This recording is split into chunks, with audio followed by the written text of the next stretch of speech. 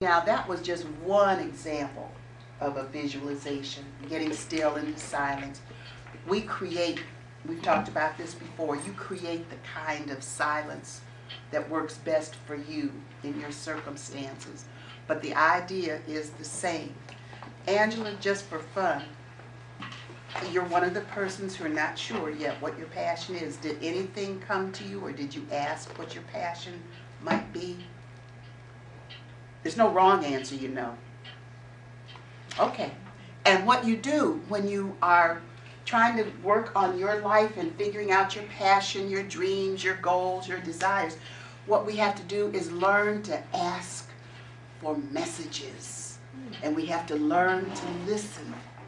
And we ask, I'm going to use the word God. You know, we've been here before, higher power, Allah, Buddha, oh Lord, I forgot the rest of them. But anyway, whoever you subscribe to, some sort of higher power, you ask that higher power to show you what to do, to help you do it, and how to do it. And then we learn to listen for our messages, which can come from, perhaps I say something that's inspirational and that light bulb goes on in the back of your head. Perhaps, Yvonne, you're reading a book and some message comes off the pages, and you somehow, magically or whatever, we always know our message when we get it. Have any of you had that? You've had that experience? Yeah, for certain things. Yeah, it does work, and you just kind of know. Yeah. And or you could simply be standing at the kitchen sink washing dishes. Have any of you ever had the light bulb thing where something? That's for real. That's your Huh? Or you hear a voice. You hear a voice. Talking to you. Yeah, it's those who subscribe to that, yes. And some people do claim that they can actually hear voices. Now, I'm not talking about schizophrenia, but they, you know, you hear inspirational voices. Yeah. It could be you're watching, oh, I don't know, Joel Osteen, T.D. Jakes, Joyce Myers, Oprah Soul Sunday. I can't get on or whatever she's got. I miss it so much, but yeah. So what? Maybe it's somebody inspirational on TV. So you learn to keep asking God or your higher power to show you, show you what to do, tell you what to do, and ask for help.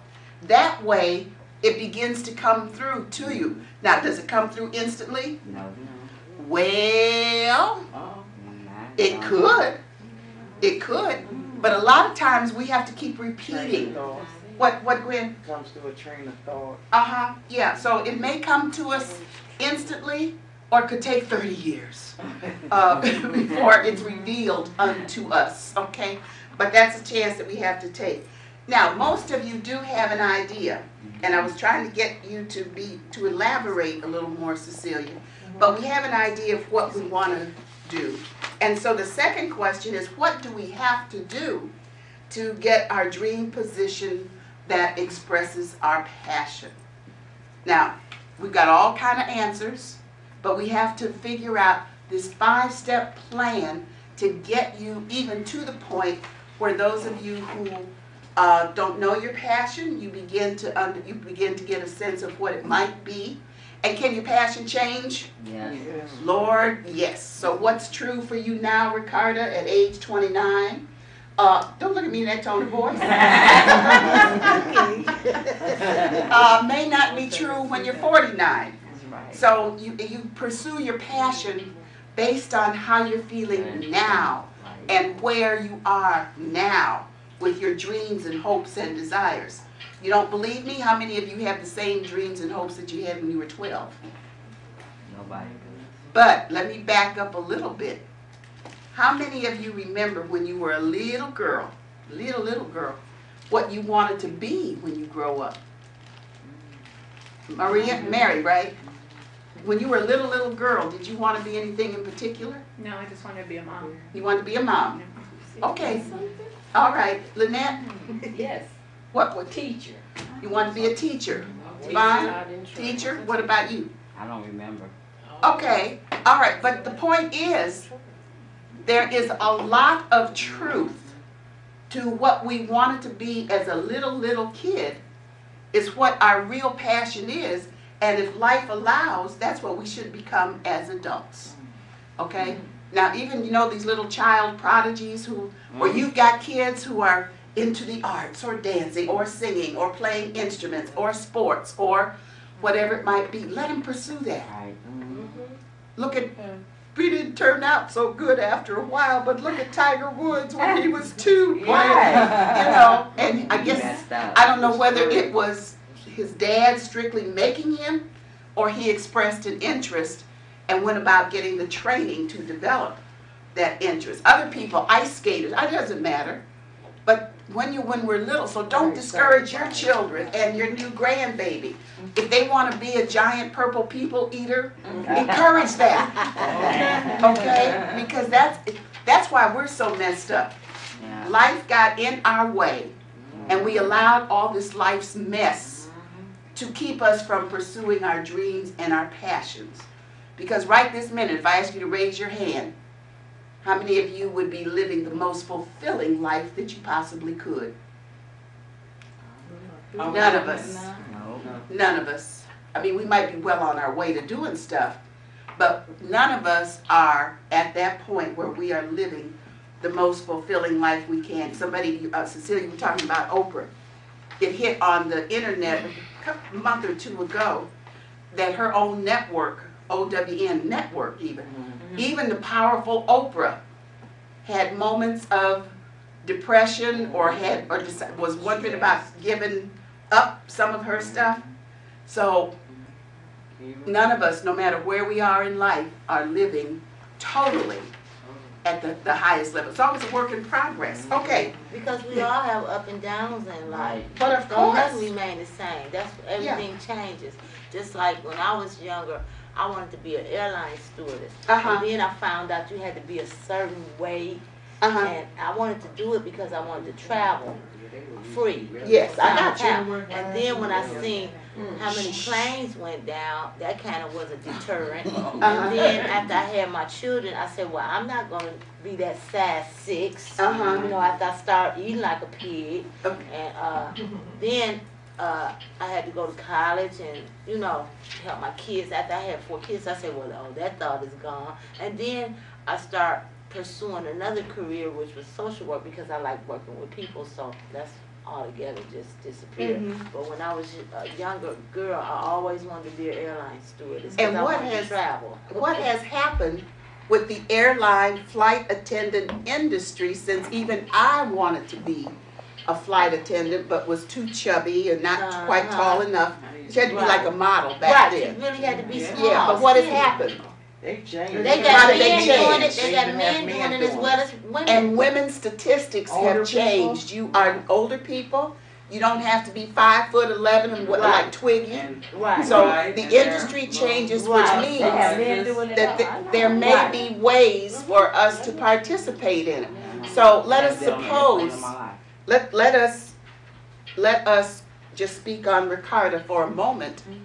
I think Can they she- had fantasies they thought people would be, but they had to realize that people would change. They wasn't going to stay skinny all their life. So they had some deterrents that they had to Oh, really corporate face. changes. Right. Yes, corporate changes. But let's suppose, Ricardo, if you still could be involved with the airline industry and travel, would you? I don't think so. Not now with the terrorist things going on now. and Don't planes let going down. anything stand in your way. Don't let terrorists, baggage, luggage, economics. But right this minute, if that's part of your dream or I passion, like to travel, yeah. I and love flying on planes too, because they get there faster. You don't have to wait on the so discount. So how could she do that? At this point in life, how could she still be involved with travel by plane? But you had to train, go to training for it. But what could you be and do if you couldn't be a flight attendant at this stage? Travel agent. Travel agent. What's another? You could be a pilot. People that get the tickets. An air traffic controller. Okay, and well, that's pushing it, but I'm not going to discount it. I'm not going to. But yeah, the baggage, those people that stand at the desks. Right. What are they called? Agents. Agents. Thank you. Agents. And what do they get to do?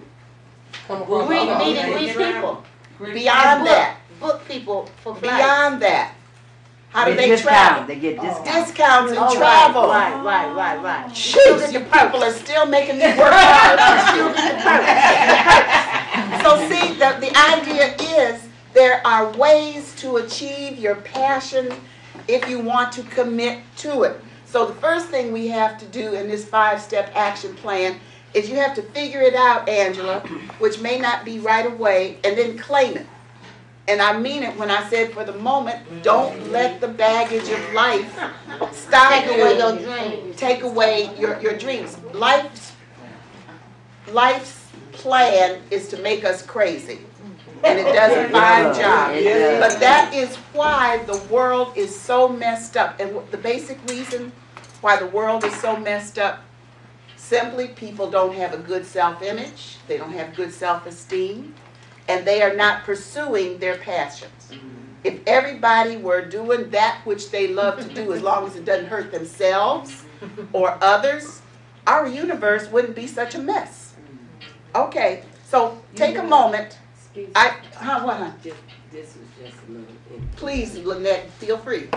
Well, I'm seeing some young people, and because of the finances and the level of how everyone feel they should live here in America, it's like passion is going out the window, and people look and say, okay, if I finish college, I can get 100,000 in this position.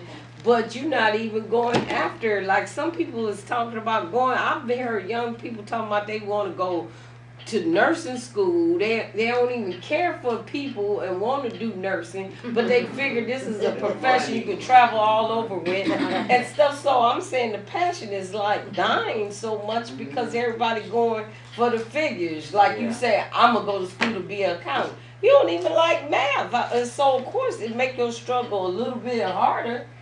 You know, trying to go after what you're trying to Well, go that's after. part of what happened to our world, our planet, Right. and our country in particular, because not every country is as messed up as we are, excluding the terrorist countries, okay? Right.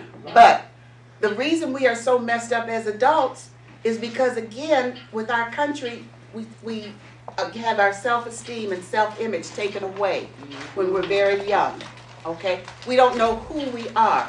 We're misguided because we always are focusing on the externals. Right. We look at Mr. and Mrs. Jones. We look at what Wall Street, Yeah. whichever street tells us what we should buy, and whatever we should, have in our homes and all this other stuff. And people are so mistaken now because the career world is no longer the same. Right. So they think that they're just going after the money with nursing or whatever it might be. But that's, why? Because we're external oriented. Somebody, here I go, Lester. Somebody, meaning, and I don't mean anything, but you know how I feel about politicians and religious leaders, over and beyond what our parents say and do and tell us. But the whole purpose of religious leaders and politicians is to do what? No, not lead us. Well, in the way, yeah. Control what? Control what? The politics and religion control our thinking.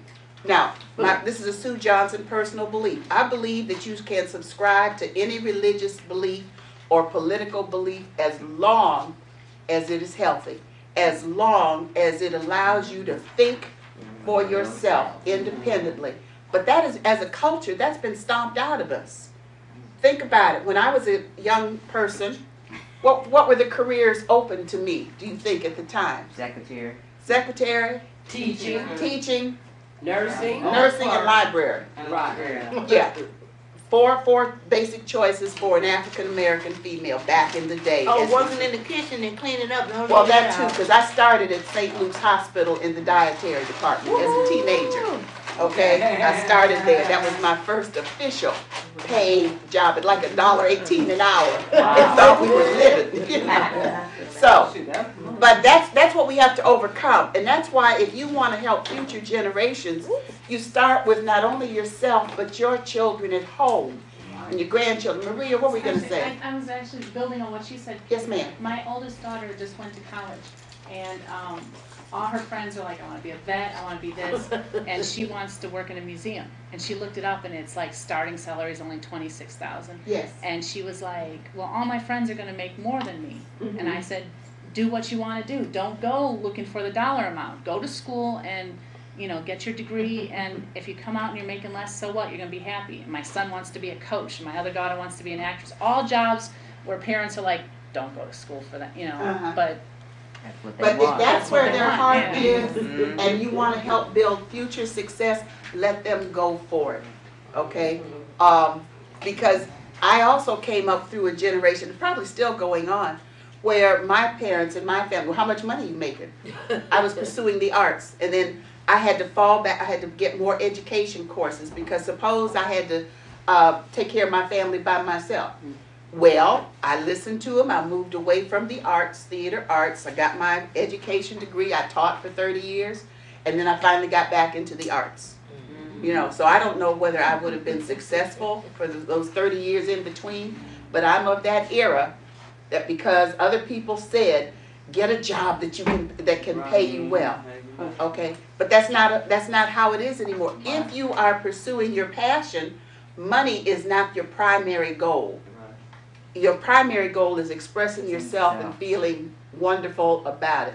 And then if you are into metaphysics and spiritual development, what do they always say? If you follow your passion, the money will come. Okay, it may not be today or tomorrow. It may be a long time coming. Yeah, The Ricardo. main thing is if you have a job, you'll keep it longer if you love what you're doing. Oh, by all Not looking means. for the money. Yeah, The main thing is being happy is what you do. right. Well, remember, in the past, we've also talked about when you're trying to do the wrong thing for the wrong reasons for too long a time. The universe or your higher power has a way of first giving you a little shoulder tap. Remember the story? And then you look around and you say, wonder what that's all about. And you'll know that you're in the wrong job for the wrong reason for too long and you're not making changes.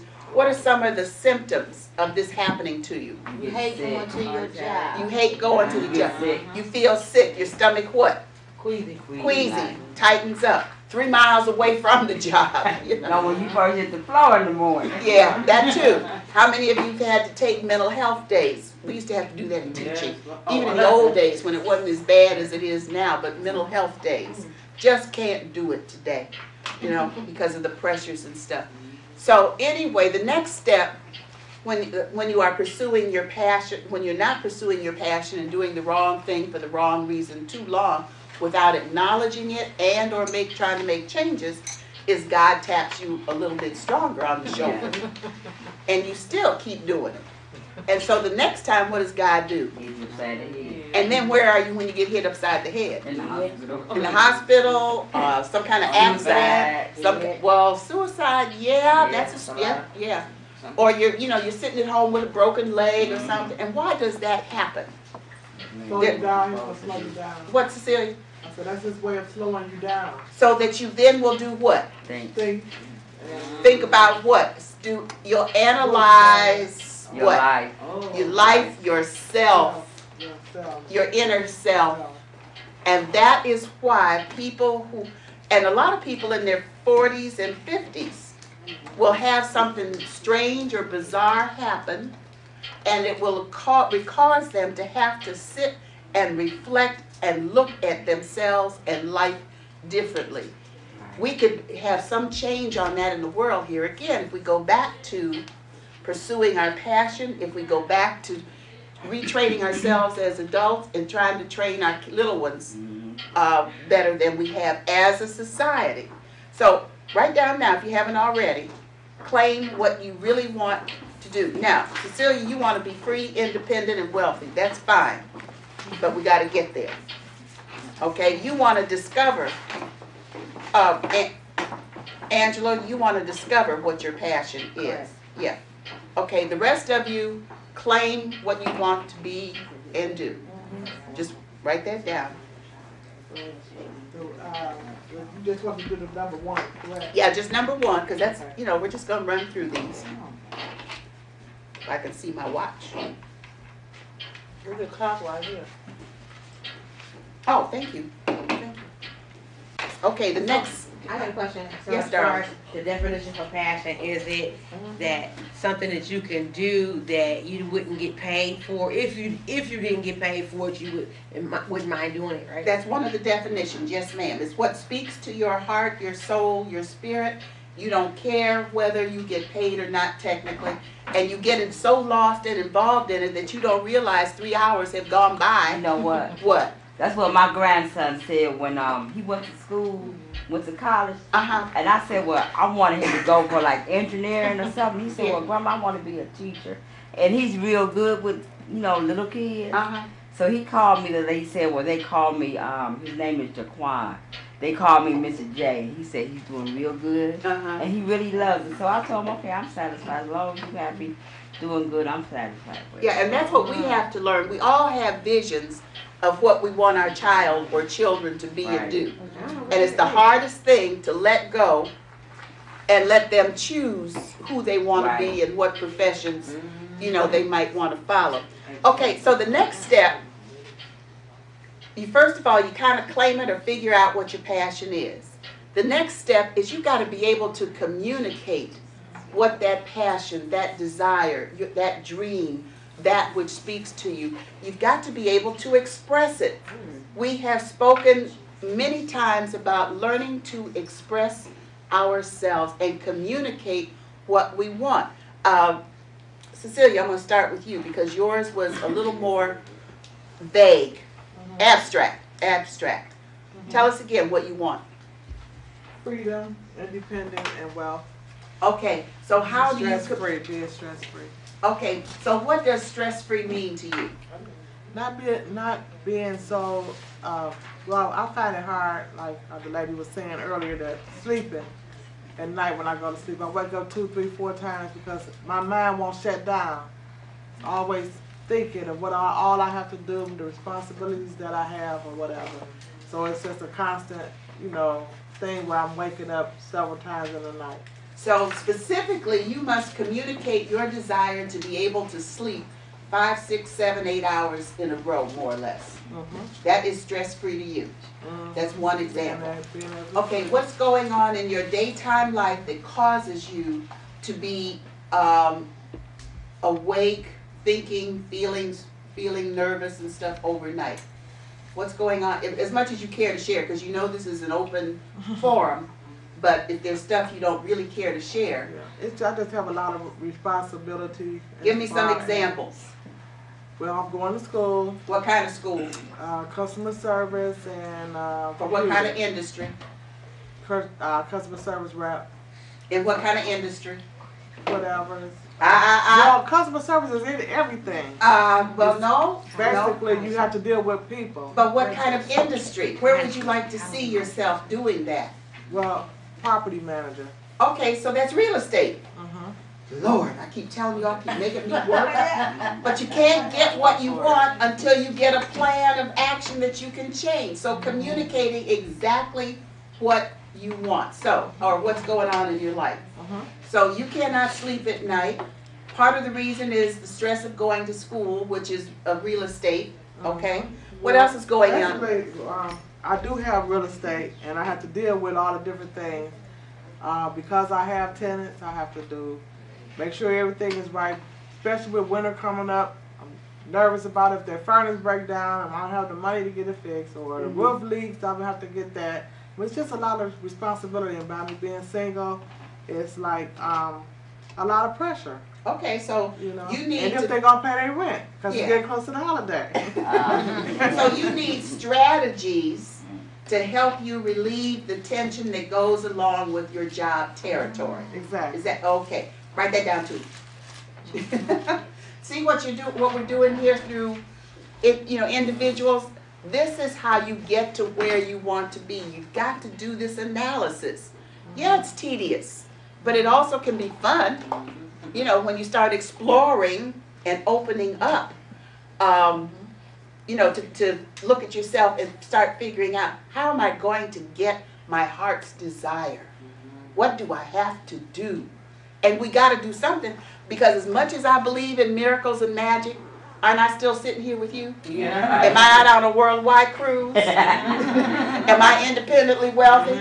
No. So no matter how much I believe in miracle and magic, those of you who follow, I almost said the word, follow certain religious beliefs, what is that expression? Faith without Works is dead. is dead. Took me a long time to figure that one out. What did you say, Faith? Faith Without works. without works Is dead. is dead. That's a biblical. Yeah, it is from the Bible. Yeah. Faith without works is dead. Yeah, so we can have all the faith that it's going to come true and stuff, but if we don't put one foot in front of the other to help it, it ain't going to happen. You know what? No man has knocked on my door yet. Not that I'm looking for one, but no man has, $1 million hasn't knocked on my door and said, Lord. okay, so I can have all the faith in the world that I'm a millionaire, that I'm free and independent, but if I haven't taken some footwork, done some footwork, it ain't likely gonna happen. I always go back to Miss Oprah, Barack Obama. They had faith in their dreams, right? Yes. But did they all just fall in their laps? No, neither for us. Okay, so keep that in mind. So you have to communicate and be specific. So you have to give the specific reasons why you cannot sleep at night and how that affects you, and what can you do to get stress relief, even though your job is high pressure. Do you have an assistant at all? No. Are you in a position to have any kind of assistant, part-time, volunteer, intern, at all? Not to my knowledge. No. Well, is that something that would interest you if you could do so? To help relieve the stress and the pressure. I mean, there's no wrong answer. No, not really, because mostly I feel like if I do bring somebody else or whatever into it, they'll bring some baggage, and that'll be more stress. Guess what?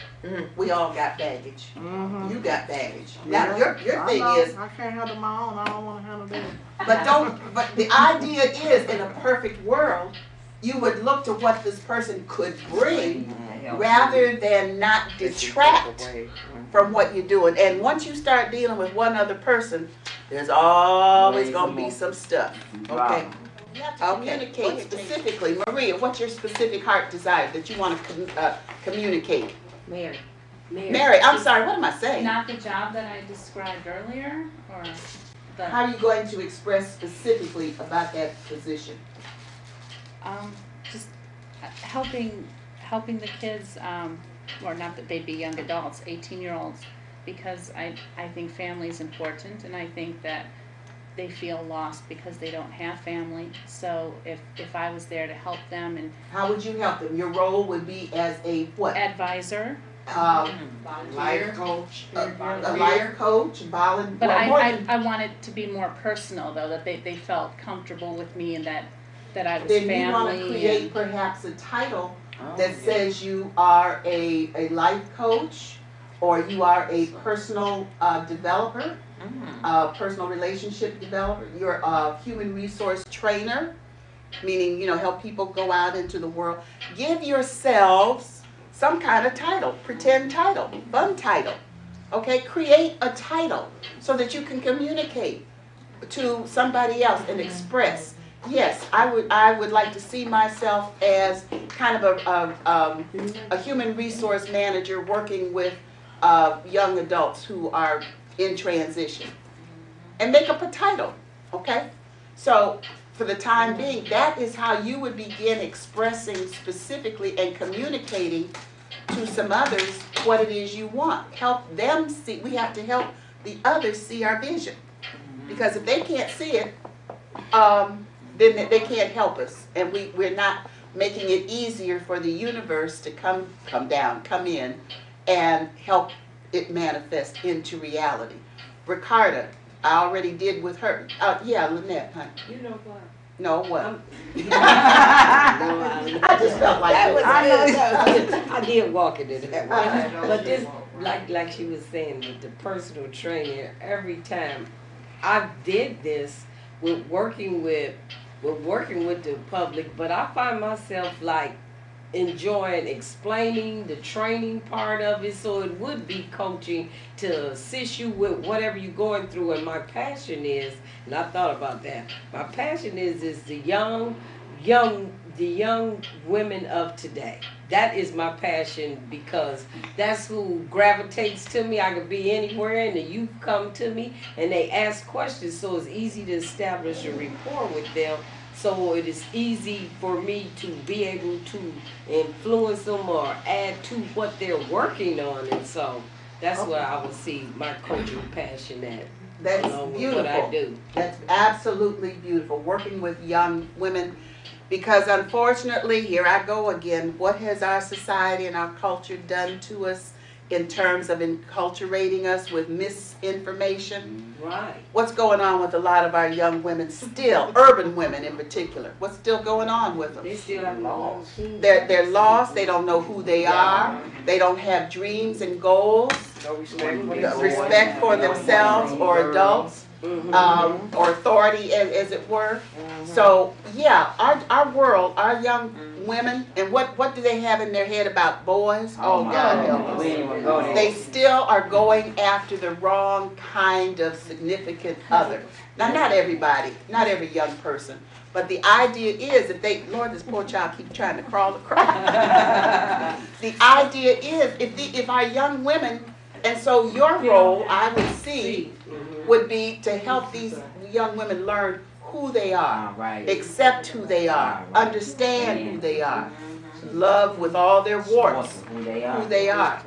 And that will help. It ain't gonna be easy. No, it's not. But it's going That's to a help challenge. turn them. Yeah. But you know what else I wanted to share with this group? It is a challenge, but I've been privileged and fortunate, not privileged, as well as fortunate enough to get a chance to do that, because like when my child went off to college, I not only nurtured my child, I nurtured the others and stayed there and spent the time. And these women are doing phenomenal stuff. For to be 28, they're doctors and lawyers, and they, you know, look back and say, I remember when you was there. I remember how you would call in the middle of the night and say, are you studying? Where are you? And stuff. And they would be honest, and people, you know, they would be honest and tell you, but that was just, and they didn't realize it at the time, and I just told them that was to let people know, with someone out here, your mother care, and she's gonna call at 2 or 3 in the morning. Is it a boy in your room? Is y'all studying what? They could lie true enough, but they got so used to me calling, they be like,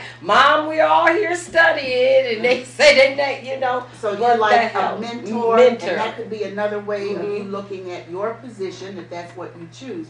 And I noticed, I'm going to backtrack. You said a word. You said privileged, and then you took that word away. It is a privilege to serve. Okay? So think of it as a privilege to be able to do the work that your heart desires. Think of it as a privilege to help somebody else. Think of it as a privilege to serve, no matter which way you decide, you know, works best for you. So yeah, claim, here I go, claim it. Again, you remember, this course is to help you live your life on a higher level and not stay down here with the ordinary, the everyday, the mundane. Okay, moving on. So now Ricarda, and so anyway, communicate, I forgot. Under that communication thing, put down some descriptors. Describe what it is that you want to do, what your heart's desire is. Use words so that somebody else could understand what you are all about. Yeah. I didn't get one of those. Well, why do you want to do that? Oh, you I've been left. writing it. Can I have another one too? Yeah. Your name go right here. No, yours, babe. No, that's your name. Oh, Thank you so much. you're welcome. Who needed it? Oh, you needed another one. Okay. What kind of words are you going to use to communicate, to tell somebody else?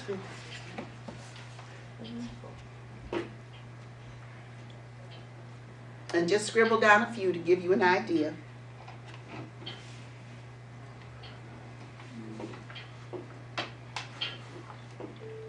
Well, because, Angela, because you're still trying to figure it out, honey, it's okay. So what you would do would be to use words to communicate, I don't know what my passion is right now, but I'm spending time trying to figure out whether I want to be in the arts, whether I want to be in education, whether I want to be in medicine. And so you list some categories that sort of kind of speak to you, but you're not real sure, but you want to explore. Always look at exploring if you're not sure about something. Okay?